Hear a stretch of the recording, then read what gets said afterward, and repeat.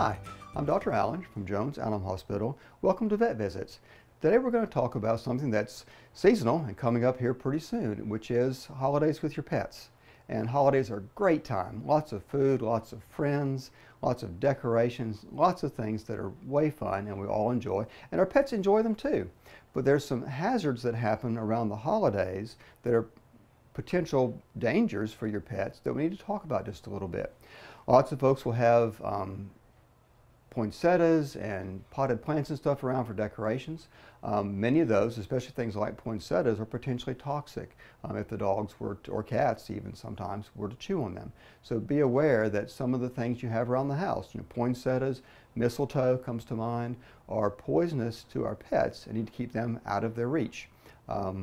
You'd be surprised sometimes where a dog that's never chewed on anything sees that new poinsettia or a little mistletoe decorating and decides, wonder if that's fun to chew on, and then you have a potentially toxic problem. Food in the holidays. Some people unfortunately show their love with food. Now that's fine if you're bringing it to your veterinarian or taking it to your friends, but showing your love with food for your pets is not always the best idea. Dogs don't mind boring diets. Feeding them the same thing day after day, week after week, year after year is a really good way to keep their digestive systems kind of settled and not have GI upsets, not have other problems. Giving them special treats during the holiday, especially things that have a lot of fat in them, can cause all sorts of problems, from just something simple like vomiting or diarrhea to a potentially life-threatening problem like pancreatitis. So show your love with pets, sometimes appropriate pet treats, but don't share your holiday feast with your pets. Toys are something else. Dog toys are fine. They're appropriate size, they're hopefully indestructible and not going to be chewed up into small pieces. But sometimes the kids have lots of toys, new things with small parts. Dogs can swallow toys. I don't know how many Christmas holidays I've spent taking things out of dogs' stomachs that they thought were great to chew on because they found them new for the holidays. So try to keep small things away from them where they're not going to be chewing up little things and winding up with a gastric foreign body and having to have emergency surgery. That's no fun for you and certainly no fun for your pet.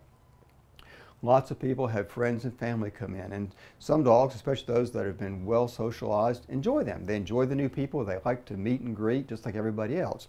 But some dogs don't. Some dogs become very anxious when you have a house full of people. Recognize that.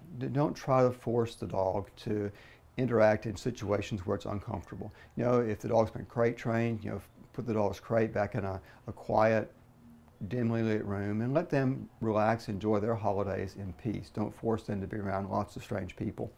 Not that your friends and relatives are necessarily strange, but just people they don't know. Also, if you know your dog isn't used to children or isn't used to certain situations, be aware of that, and respect the people who come into your home and keep them safe too.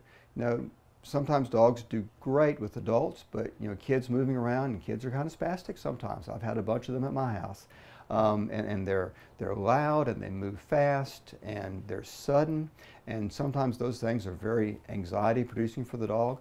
At the least, they'll make them nervous. At the worst, you may wind up with a friend or relative being bitten.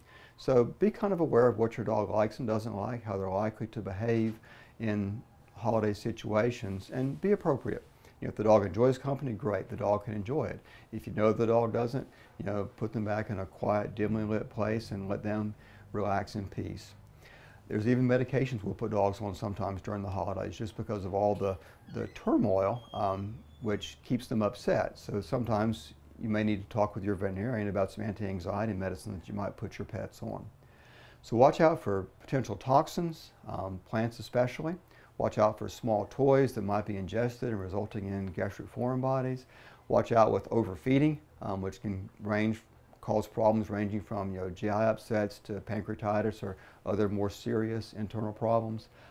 Watch out for how the pets interact or don't interact with your friends and family as they come. Holidays are great. The animals can enjoy them too. Just keep them safe. I'm Dr. Allen from Jones Animal Hospital. Thanks for watching Vet Visits.